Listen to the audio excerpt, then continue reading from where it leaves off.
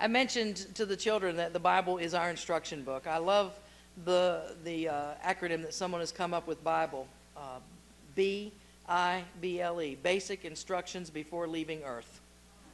We won't need them once we leave Earth. We'll have face-to-face contact with God. But he does give us these basic instructions that we all need, whether we're going back to school or whether we're just simply facing a new day. So this morning we want to look at just a little tiny snippet from these instructions from the book of Colossians. I'm going to be reading from chapter 1, verses 9 through 14. These are some of the opening words to this church at Colossae from the Apostle Paul. For this reason, since the day we heard about you, we have not stopped praying for you and asking God to fill you with the knowledge of his will through all spiritual wisdom and understanding. And we pray this in order that you may live a life worthy of the Lord and may please him in every way, bearing fruit in every good work, growing in the knowledge of God, being strengthened with all power according to his glorious might, so that you might have great endurance and patience, and joyfully giving thanks to the Father who has qualified you to share in the inheritance of the saints in the kingdom of light. For he has rescued us from the dominion of darkness and brought us into the kingdom of the Son he loves, in whom we have redemption, the forgiveness of sins. This is our instruction book for the people of God. Thanks be to God. Let us pray.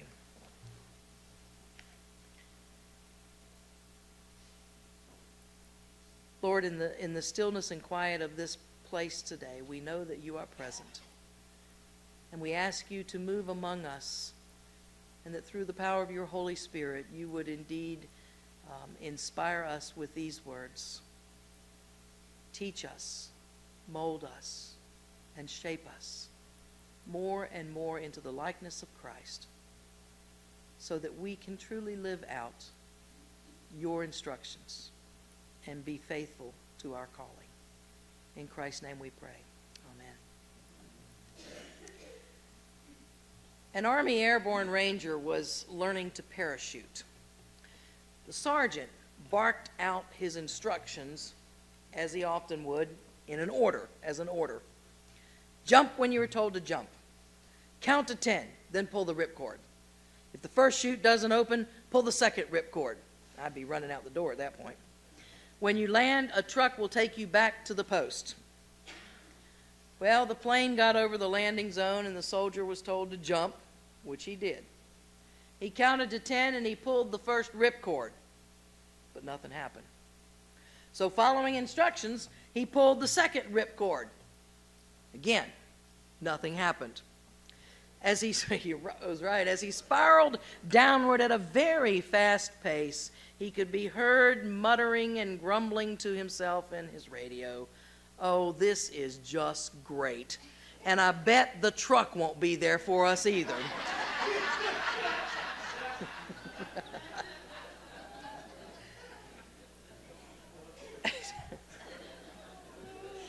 As long as I taught school, each August or September brought with it both excitement and at the same time a little twinge of fear.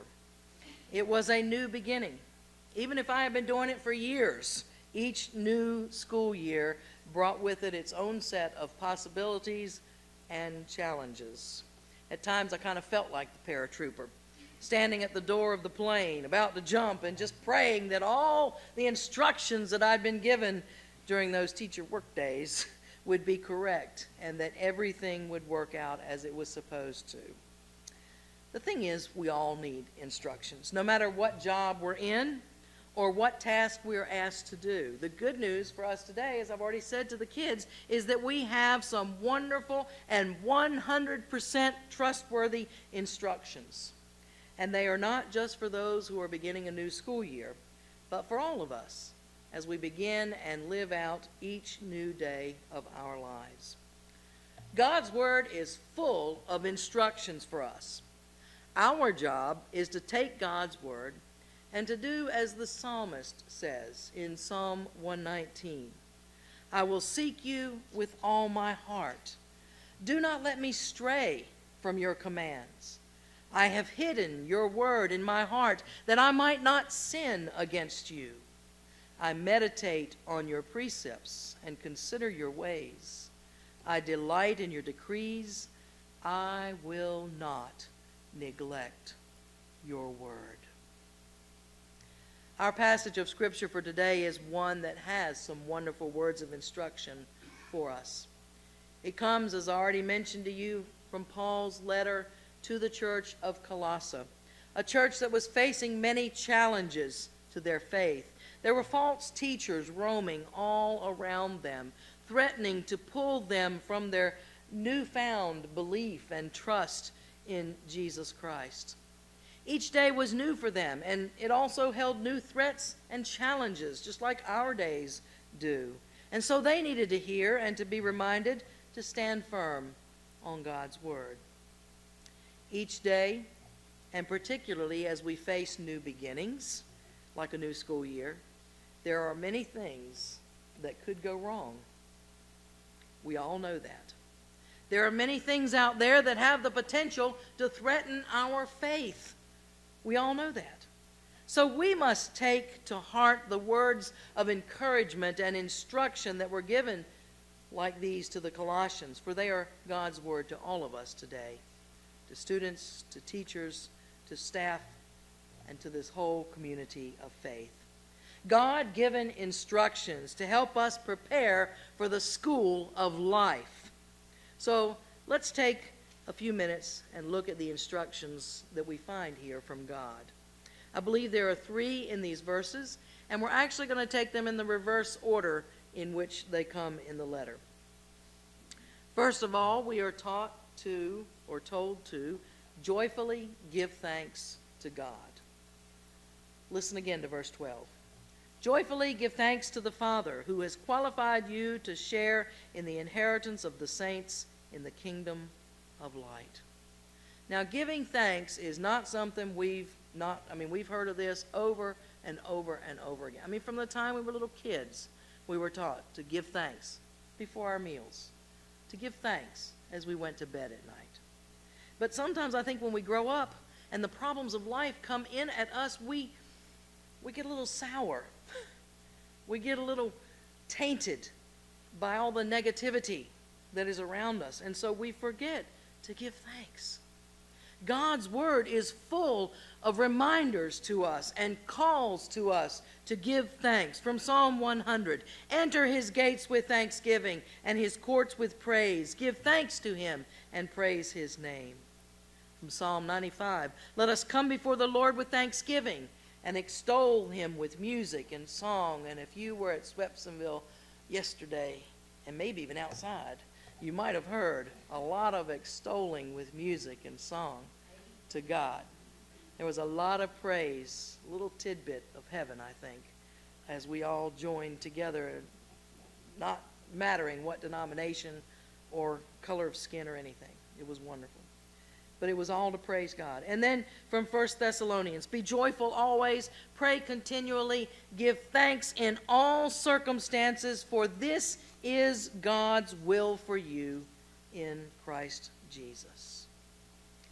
I believe with all my heart that first and foremost we are to give thanks to God before we do anything else. Thanksgiving and praise should be at the beginning of all of our prayers. It's what came first in the model prayer that Jesus gave to us. Our Father who art in heaven, hallowed be thy name, which simply means praise be or thanks be to thy name. And not only should we start each prayer with thanksgiving, but we should also start each new day with thanksgiving. Try this tomorrow morning. And I know it's hard because it's a Monday. But try this tomorrow morning. As soon as your eyes are open, before you put your feet on the floor, assuming that your eyes open before you put your feet on the floor, as soon as you come to consciousness tomorrow, say this: thank you, God, for watching over me last night. Thank you, God, that you gave me another day on this earth. Thank you, God, that I'm breathing. Thank you, God, that I can stand up. Anything. Just thank you, God, for this brand new day. And even if you didn't have a great night of sleep, which happens frequently for some of us, you can still thank God that the night is through and the new day has dawned. There's always something to thank God for, and if we would start our day with thanksgiving, I have a funny feeling that the rest of the day would go a lot better. We should give thanks to God in all things, and we should do it joyfully. Now, I know that sometimes we feel as though our lives are in shambles. Sometimes we feel like everything is falling apart. Our lives are crowded with worries and problems. Now, let me tell you, giving thanks does not make these problems go away. But giving thanks helps us face and deal with these problems in a more positive and productive way. Giving thanks to God in all circumstances can do two things. First, it takes our eyes off of our problems. And secondly, it puts our eyes on Jesus, on God, who has the power to help us through our problems. So give thanks. Start each new day. Begin each new task. Face each new problem with thanksgiving.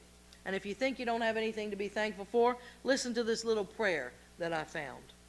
Lord, I give thanks for the sink full of dirty dishes because it means my family has had food to eat. I give thanks for the pile of dirty laundry because it means that my family has had clothes to wear. I give thanks for the unmade beds because it means that we've had what so many don't have each night, a bed to sleep in. I give thanks for the slamming of the screen door because it means that my children are healthy enough to run and play.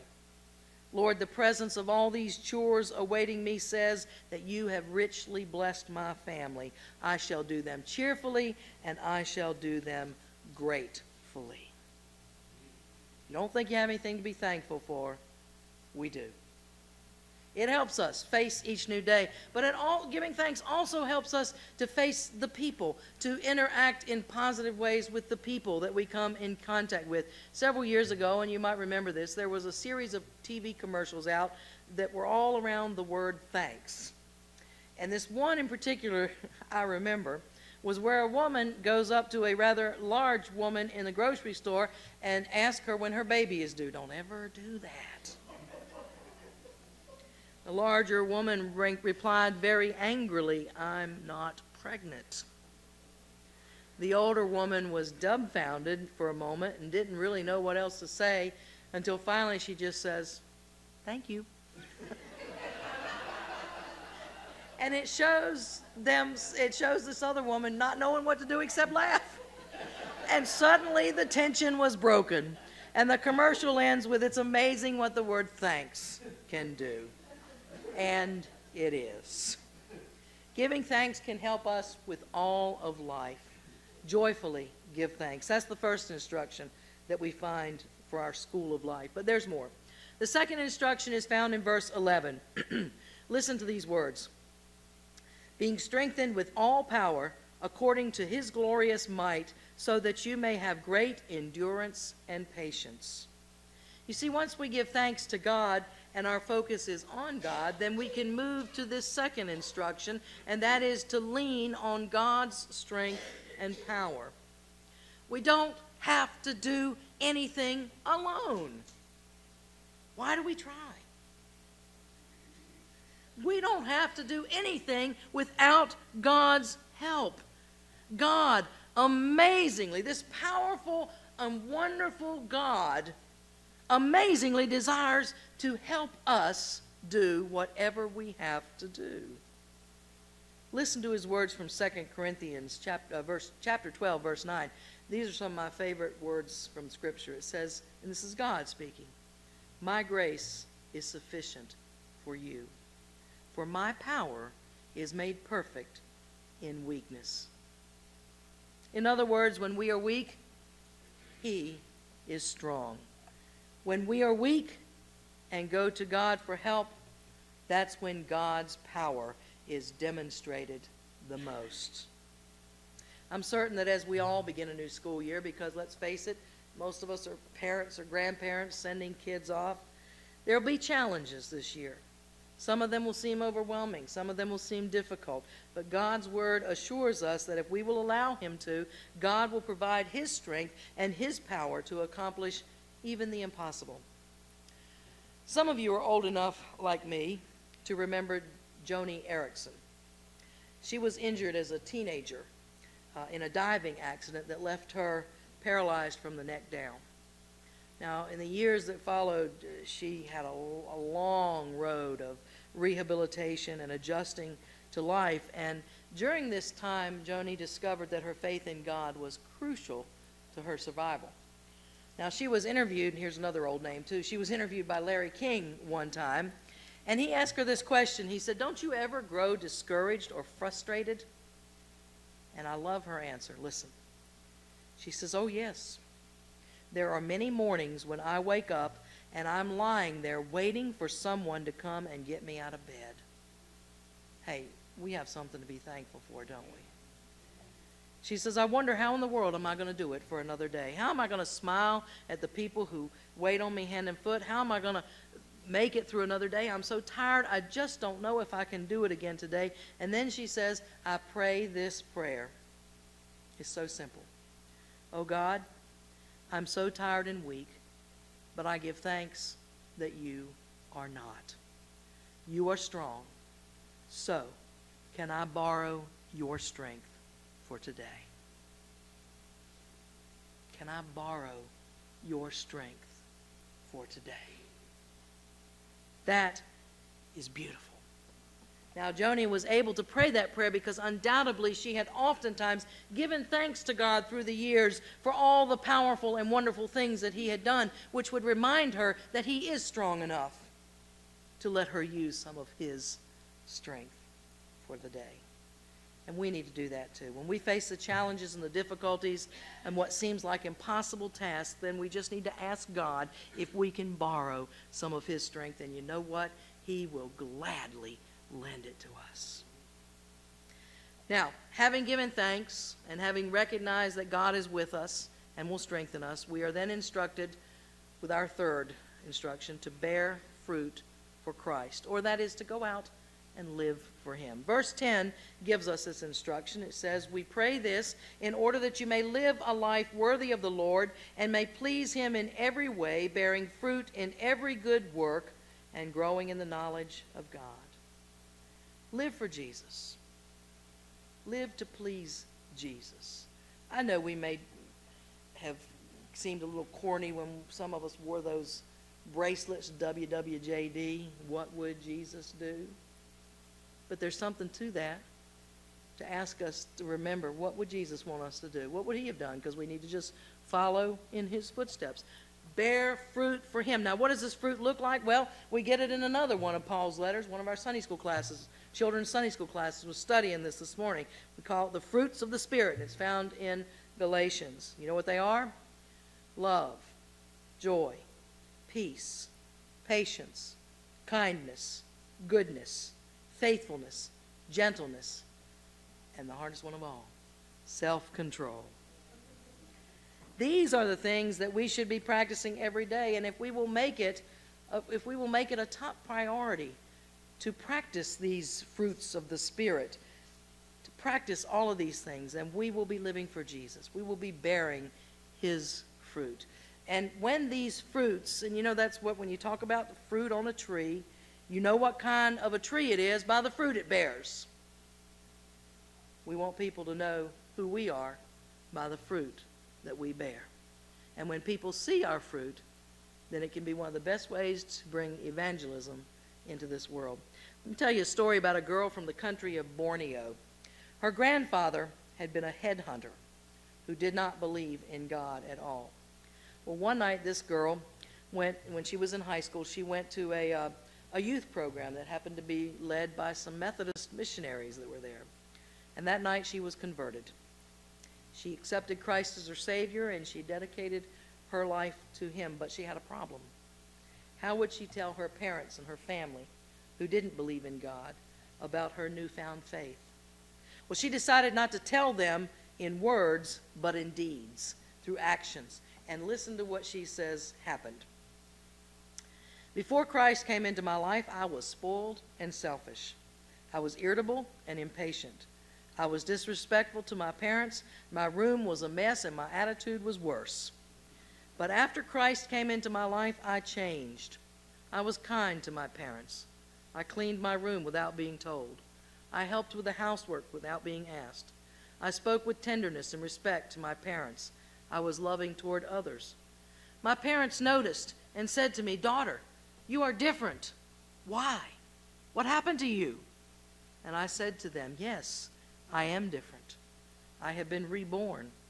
I have Christ as my Savior. I am a Christian now, and this is the way that Christians are supposed to live." And then, here's the miracle. Her parents said, "Tell us more about this religion. Tell us more about this Jesus. If he can change people like that, then we want to be Christians too." That is bearing fruit for Christ.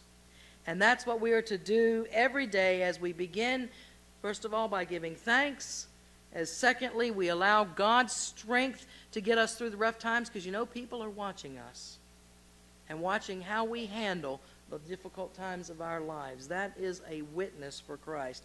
And then finally, as we make it our top priority to be loving and kind and patient and good to all those we come in contact with. If we will do this, others will see. They will see Jesus in us, and maybe, just maybe, come to know Jesus through us. These are the instructions that we have for the school of life. Now, the key to all of this is prayer. Paul's words to the Colossians were encased in a prayer for them. He prayed that they would joyfully give thanks. He prayed that they would lean on God's strength, and he prayed that they would bear fruit for Christ in all that they did. And that is our challenge for today as a community of faith. We prayed for these kids and the school staff today, but we don't want to stop. They need it tomorrow and every day through the year. And they're not the only ones who need it. We all need to pray for one another, that we will give thanks, that we will lean on God's strength, and that we will bear fruit for him. Now let me close with one more story. Several years ago in a mining town in West Virginia, a 17-year-old boy took a summer job in a coal mine. Now, being a coal miner for the summer sounded adventuresome and macho to him. But the second week while he was on the job, he got lost in one of the mines. He'd been working with a group of veteran miners who told him very explicitly, "Don't stray from where we are. Don't get away from us. Stay close by to us, because these mines, you can get lost in a heartbeat." But he didn't listen to them. And so he absent-mindedly wandered away from the work team, and he became completely lost. He yelled for help, but he was beyond the earshot of the other miners. They did not hear him. And then, to make matters worse, his only light, his only flashlight that he had, went out. Now, in total darkness, he was absolutely terrified. He was just certain that he was going to die down there all alone. And so he dropped to his knees and he prayed a simple prayer: "God, help me." And he says as he was kneeling there in prayer, he felt his knee touching something hard. And he realized as he put his hand down there that it was a railroad track. And he thought to himself, if this is a railroad track, that means it probably leads out of this mine. If I just crawl along and follow this track, it will lead me to safety. And it did. This is our track. And if we will cling to it, read it, study it, ponder it, meditate on it, ask God to show us through it, we can be led safely through any dark place, any dark day, any bright day, every day. Because truly, thy word, O Lord, is a lamp unto my feet and a light unto my path. Thanks be to God. Amen.